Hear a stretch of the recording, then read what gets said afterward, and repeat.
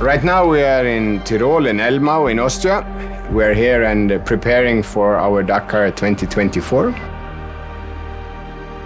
With Emil, some days I feel like he's my younger brother. That's when we have most of the fun, make most of the jokes. But then there's also a professional side when we put everything more on the line.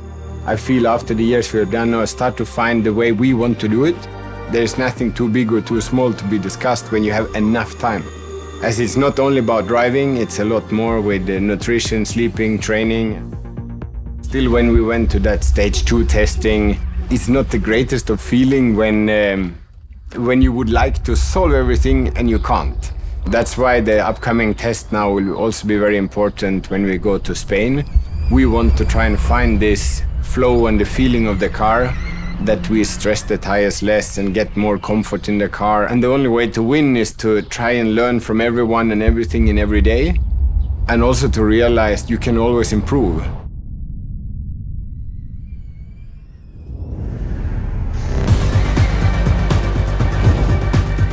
Just did the first run, a brand new car, no technical issues, so the guy did a very good build-up.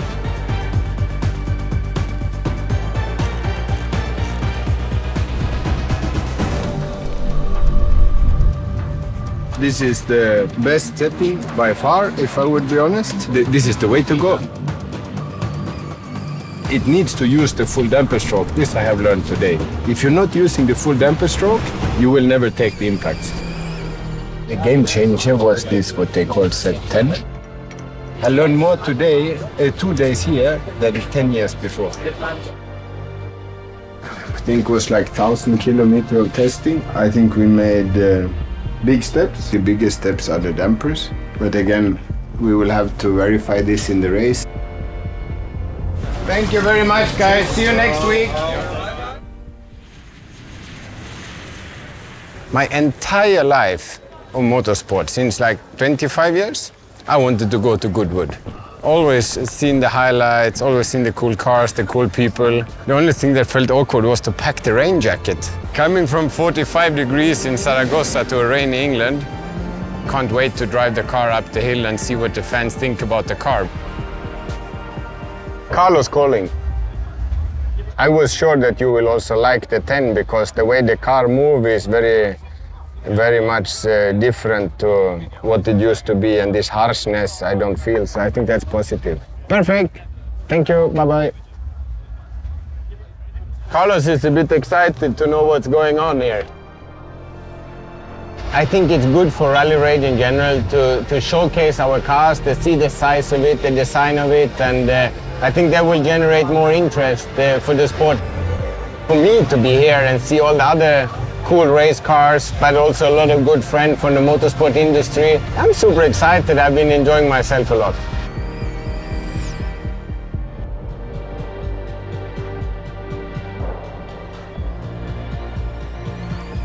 So we are here at the Baja Aragon to get in the race mode again. Racing under test conditions is absolutely essential to work under pressure, to solve difficult situations, and this is what we really practice here. A lot of junctions, so the braking points and just nailing the rhythm in those simple corners is normally what the times come here.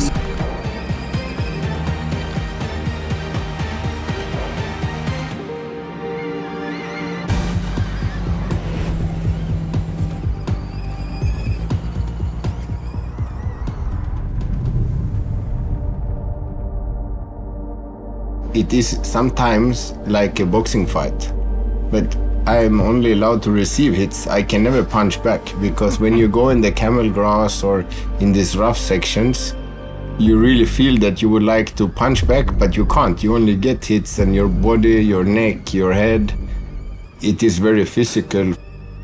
And this is when friends ask me if it makes fun to drive Dakar, and I said, yeah, that's the biggest challenge you have, because you do 14 days. It's like doing a full championship, but each day. And you have to somehow nail the setup and the driving every day. And if you fail one day, it's enough that you will probably not win the race.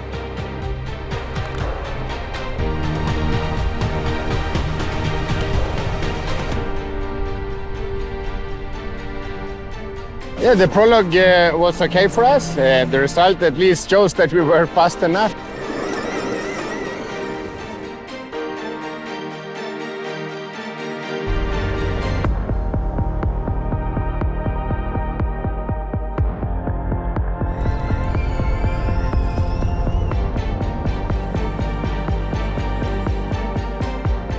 We were not on the sweet spot with the setup for those conditions. And everybody putting in the long hours here in the heat for a couple of weeks. Would have been nice to bring the car home with 3 solid stages and a good prologue, but this time it didn't happen.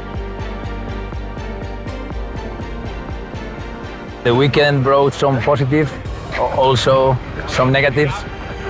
Normally in motor racing we say you win or you learn, no? And today we learned.